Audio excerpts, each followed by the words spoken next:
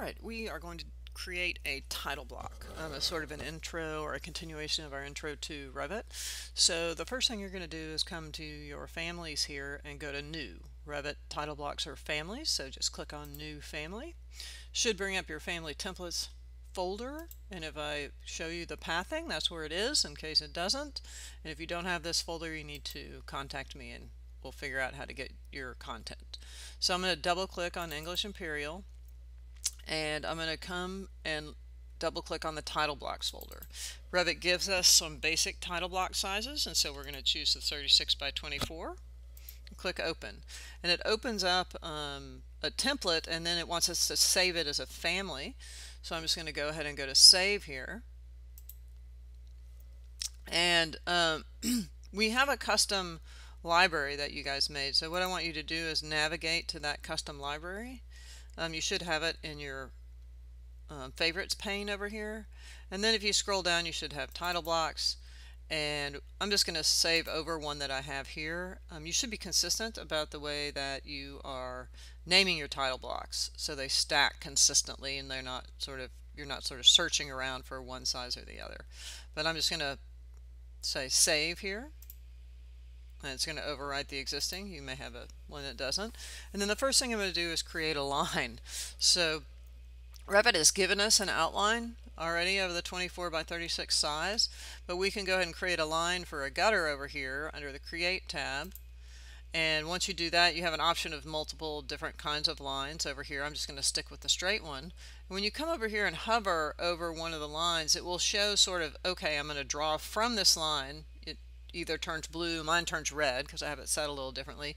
And then you get a listening dimension that's telling you where you are from the closest other line. So if I wanted to draw this at 2.5 inches, I could let that listening dimension go to 2.5 and then left click, and it starts to give me distances for this line, angles from, where I'm drawing, and then if I go vertical, it'll give me a alignment line that's blue and dashed, and if I come down here, and it will allow me to select that line and left click.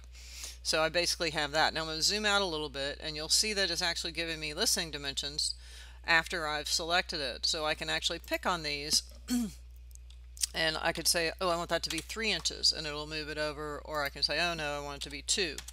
Once you're done, you can hit escape a couple of times and it will take us out of the draw line command. So hit escape. You can also reselect this and it'll give you those listening dimensions, so 2.5 inches, right? You can also, whoops, doesn't like I put a comma in there and not a period. There we go. You can also move it using the move command here. So first selecting it and then going to move, and then you can pick and move it, however far you want. Move that back to 3. Or you can drag move it. So hover over it and just drag, and you'll see that it's keeping it aligned, but you can sort of move this guy back to 2.5 if you want to. Okay? Alright, so that's creating a line is sort of understanding how Revit moves things around. Let's go ahead and create a new line type. Let's say we wanted a different type of line. So I'm going to go to my Manage and my Object Styles here, and it's going to bring up the title block category for lines. And so I'm just going to come and highlight that and create a new subcategory, and I'll name this thick, or they're calling it wide, so I'll call it wide gray line, and I'll click OK, and it'll add that, and I can change the qualities of it, right? So the line weights are done by number, and we'll talk about that process later, but I'm just going to make it, the thinnest is 1 and the thickest is, I think, 16, right?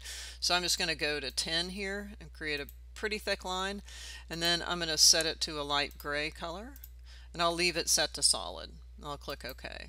So now I can pick this line, and you'll see up here under the subcategory of title blocks, I now have my wide gray line, right? And I can go in and see that that's now doing a wide gray line. And then I could draw more of those if I wanted to.